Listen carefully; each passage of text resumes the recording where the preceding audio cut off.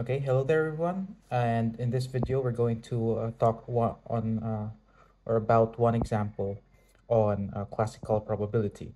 So we want to recall that classical probability has this formula, uh, the probability of E. We call that, or we read this as the probability of E is equal to the cardinality of E divided by the cardinality of the sample space.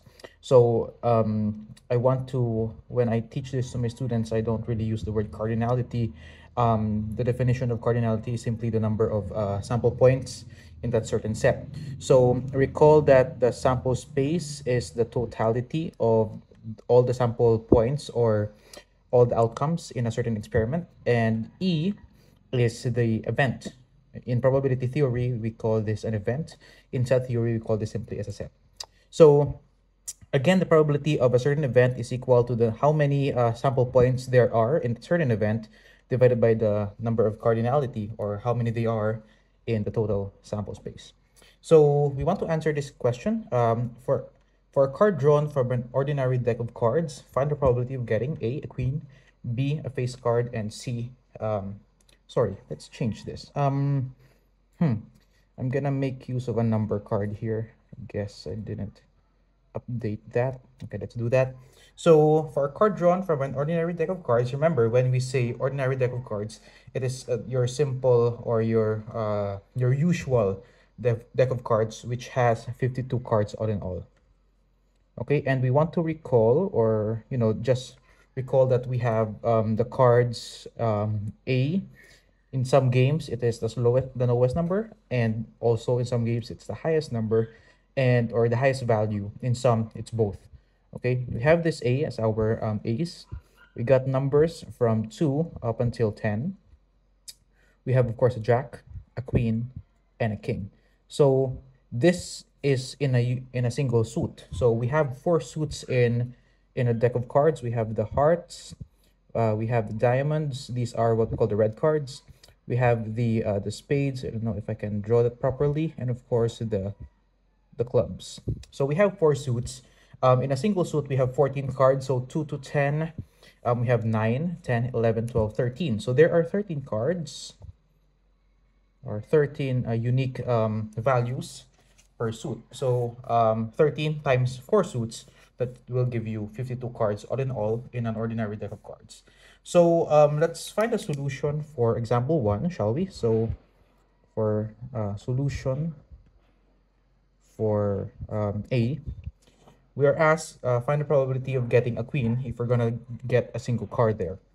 So we need to first count, since we want the set E be the queen. If you want, we can write it as the probability of getting a queen is equal to how many queens there are in our ordinary deck of cards divided by the total number of the ordinary deck of cards. So we know that 52 is our denominator here. I'm gonna write it as that.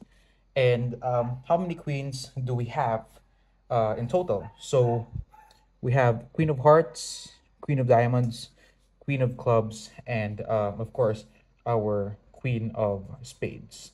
So there are four in total. So what we have is 4 over there. And of course, we can always simplify, as usual thing that we do in mathematics. We need to simplify that bit.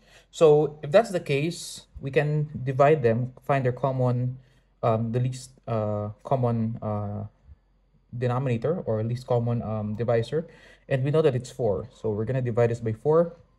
The most simplified form is 1 over 13, and this is our answer for number 1, or for letter A.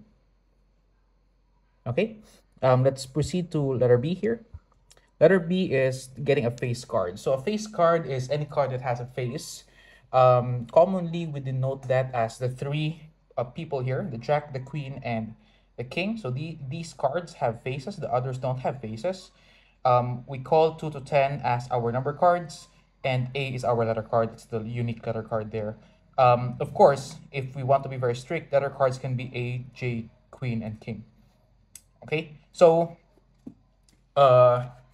let's get to find the face card. So I'm gonna call this the probability of getting a face card, and this is simply equal to the cardinality of face cards in total divided by your sample space S. So again, we know that our sample space is equal to 52. We're gonna write it right there. And we're gonna count our face cards. So we have three, Jack, Queen, King. So since we know that we have four suits, we have 3 times 4. That'll give us, of course, 12.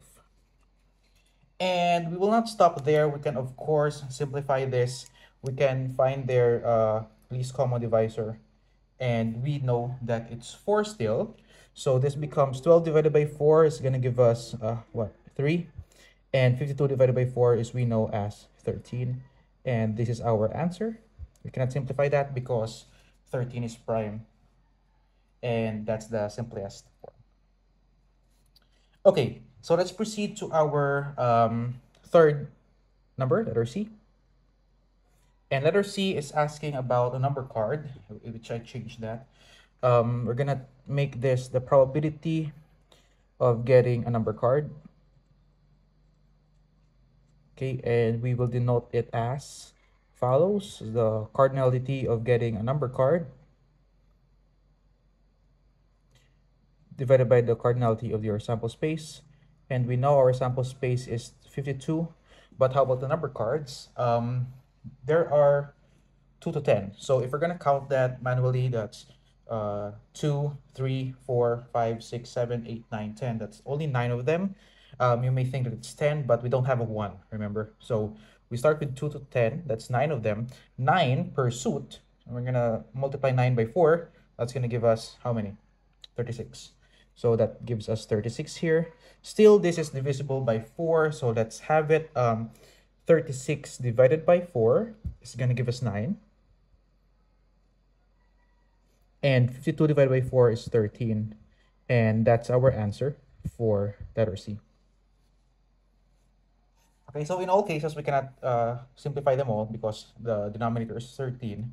So clearly that's prime. And that will be our solution for numbers, for letters A.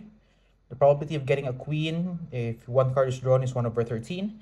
The probability of getting a face card if a single card is drawn is 3 over 13. And the probability of getting a number card is 9 over 13. And you can actually